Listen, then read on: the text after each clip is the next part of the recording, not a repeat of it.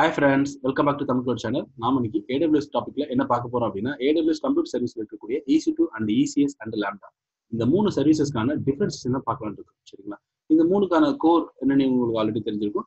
Virtual machine and containers and serverless இதுக்கான services தான் EC2 and ECS and Lambda. ஓகேங்களா? இது மூணுக்கான டிஃபரன்சியேஷன் என்னென்ன இருக்கு, இதுல நம்மளுடைய அதாவது ஒரு எண்ட் யூசர் ஒரு கன்சியூமர் வந்துட்டு என்னென்னலாம் மேனேஜ் பண்ற மாதிரி இருக்கும் அப்படின்றத நம்ம பார்க்கலாம் இருக்கோம். சரிங்களா? ஓகே, இந்த மூணுல யூனிட் ஆஃப் ஸ்கேல் அப்படின்ற ஒரு இதை எடுத்து பார்த்தோம் அப்படின்னா விர்ச்சுவல் மிஷின் நம்ம வந்துட்டு மிஷின் அப்படின்னு சொல்லுவோம். ஒரு ஸ்கேலிங் பண்றோம் அப்படின்னா நம்ம ஒரு ஆட்டோ ஸ்கேலிங் பண்றோம்னா விர்ச்சுவல் மிஷினை தான் நம்ம வந்து ஸ்கேல் பண்ண போறோம், இன்ஸ்டன்ஸ் நம்ம ஸ்கேல் பண்ண போறோம். அதே ஒரு கண்டெய்னர்ஸ் அப்படின்னு பார்த்தீங்கன்னா நம்மளுடைய யூனிட் ஆஃப் ஸ்கேல் அப்படிங்கிறது அந்த இடத்துல அப்ளிகேஷன் அப்படின்னு இருக்கும். சரிங்களா? நம்மளோட அப்ளிகேஷன் தான் நம்ம வந்துட்டு என்ன பண்ண போறோம், அந்த இடத்துல நம்ம வந்துட்டு ஸ்கேல் பண்ண போறோம். தென் சர்வர்லெஸ் மாடல்ல அதோடைய யூனிட் ஆஃப் ஸ்கேல் அப்படிங்கிறது ஃபங்க்ஷனா இருக்கும். உங்களுக்கு வந்துட்டு அஸ் ஏ ஃபங்க்ஷனா தான் உங்களுக்கு என்ன பண்ணுவோம், யூனிட் ஆஃப் ஸ்கேல் வந்து நடக்கும் உங்களுக்கு வந்துட்டு. சரிங்களா? தென் அப்ஸ்ட்ராக்ஷன் வந்து சொல்றாங்க அப்படின்னா விர்ச்சுவல் மிஷின் வந்து நம்ம ஹார்ட்வேர் தான் நம்ம சொல்லுவோம்.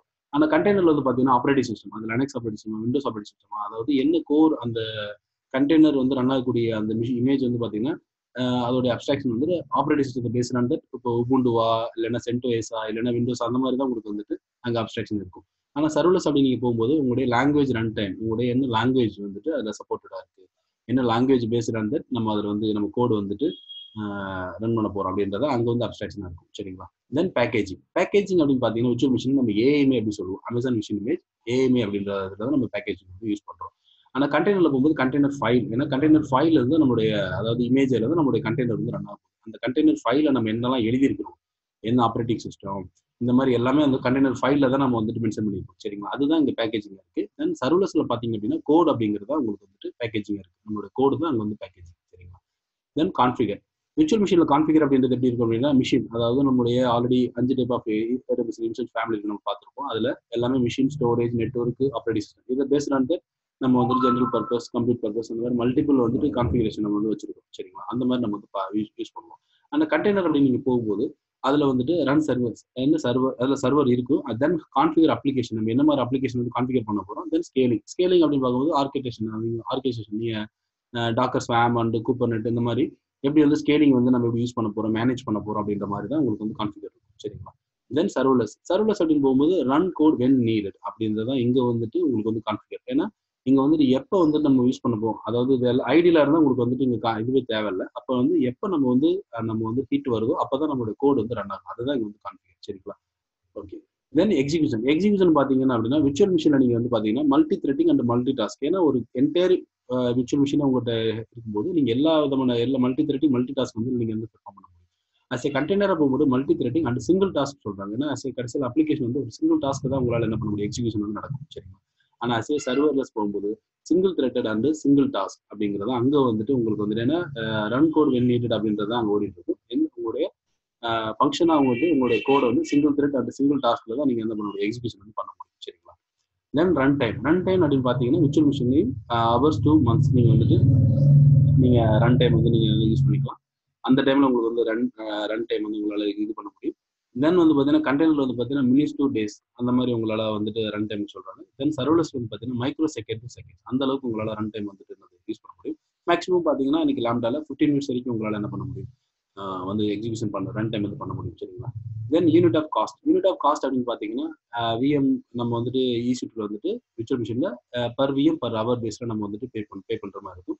கண்டெய்னர்லயும் நம்ம பேஸ்ட் ஆன் தட் அது ஃபார்கெட்ல இல்லைன்னா ஒரு EC2ல ரன் ஆக போகுது. அதுவும் வந்துட்டு பர் விஎம் பர் ஹோஸ்டா தான் நம்ம வந்துட்டு கிளஸ்டர் அது EC2ல வந்து ரன் ஆக போகுது. அதுவும் வந்துட்டு per VM per hour run ஆயிட்டு இருக்கு. தென் சர்வர்லெஸ் அப்படின்னு போயிட்டீங்கன்னா விஎம்ன்ற கான்செப்டே கிடையாது. கம்ப்ளீட்டா per memory and second per request, எவ்வளவு செகண்ட் உங்களோட ரிக்வஸ்ட் வந்து ரன் ஆகுது, தென் எவ்வளவு மெமரி ஆக்குபை பண்ணுது அப்படின்றதுக்கு ஏற்ற மாதிரி தான் உங்களுக்கு வந்துட்டு நீங்க காஸ்ட் வந்து பே பண்ற மாதிரி இருக்கும். சரிங்களா? அதனால நம்ம ஆல்ரெடி சொன்னா ஐடியில இருந்தா நீங்க காஸ்ட் எதுவும் பே பண்ண தேவையில்லை அப்படின்னு.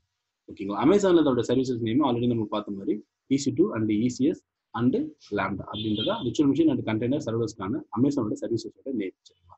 இன்னும் இதை வந்து இன்னும் கொஞ்சம் டெப்தா நம்ம வந்துட்டு இந்த IAS PaaS SaaS அப்படின்ற மாடல்ல இதை நம்ம வந்துட்டு பார்த்தோம் அப்படின்னா உங்களுக்கு ஒரு சின்ன ஐடியா கிடைக்கும். அதாவது IAS அப்படிங்கிறதா ஆல்ரெடி நம்ம விர்ச்சுவல் மிஷின் நம்ம பார்த்து இன்ஃப்ராஸ்ட்ரக்சர் சர்வீஸ். அதுல வந்து பாத்தீங்க அப்படின்னா பிசிக்கல் ஹார்ட்வேருக்கு மேல ஹைப்பர்வைசர் இருக்கும். ஹைப்பர்வைசருக்கு மேல கெஸ்ட் வைஸ்ல இருந்து நீங்க மேனேஜ் பண்ற மாதிரி இருக்கும். சரிங்களா? கெஸ்ட் வைஸ்ல இருந்து run time, application and function இது எல்லாமே வந்து நீங்க மேனேஜ் பண்ற மாதிரி இருக்கும். கன்சியூமர் வந்து மேனேஜ் பண்ற மாதிரி இருக்கும். விஎம்மா நீங்க மேனேஜ் பண்ணுவீங்க. ஆனா அதுவே வந்து பாத்தீங்கன்னா கேஸ், அதாவது கன்சியூமர் மேனேஜர் கண்டெய்னர் சர்வீஸ்ல வந்து பாத்தீங்கன்னா கன்சியூமர் மேனேஜ் பண்றது, கண்டெய்னர் இன்ஜினுக்கு மேல இருக்கக்கூடிய ரன் டைம்ல இருந்து அவர் வந்து மேனேஜ் பண்ற மாதிரி இருக்கும். சரிங்களா? ஓகேங்களா? ஓகே. தென் வந்து பாத்தீங்கன்னா ஃபேஸ் வந்து பாத்தீங்க அப்படின்னா லாம்டா மாதிரியான ஃபங்க்ஷனல் சர்வீஸ் வந்து பாத்தீங்க அப்படின்னா hardware, guest OS, container engine, run time application எதுவுமே வந்து கன்சியூமர் மேனேஜ் பண்ண அவசியம் கிடையாது. கோடை மட்டும் அவர் மேனேஜ் பண்றாரு. கோடை தான் நம்ம வந்து என்ன பண்ண போறோம், ஃபங்க்ஷனல் சர்வீஸ் வந்து யூஸ் பண்ண போறோம். கன்சியூமர் மேனேஜ் பண்றது இந்த இடத்துல வெறும் கோடு மட்டும் தான். டேரக்டா அவருடைய ஜார் ஃபைல எதோட டேரக்டா அவர் வந்து அப்லோட் பண்ண போறாரு. அந்த மாதிரி வந்து அவர் மேனேஜ் பண்ணுவார். சரிங்களா? ஓகே. இதை வச்சு உங்களுக்கு ஒரு ஐடியா வந்துருன்னு நினைக்கிறேன். ஓகேங்களா? IAS and gas and pass அப்படின்னு வந்து எப்படி விஎம் வந்து கண்டெய்னர் அண்ட் சர்வலஸ் அப்படின்றத இந்த மாதிரி உங்களுக்கு வந்து சர்வீஸா வந்துட்டு டிஃபைன் பண்றோம். ஓவரால் இந்த ரெண்டு இது உங்களுக்கு கிளாரிஃபிகேஷன் உங்களுக்கு ஒரு ஐடியா வந்து நினைக்கிறோம். சரிங்களா?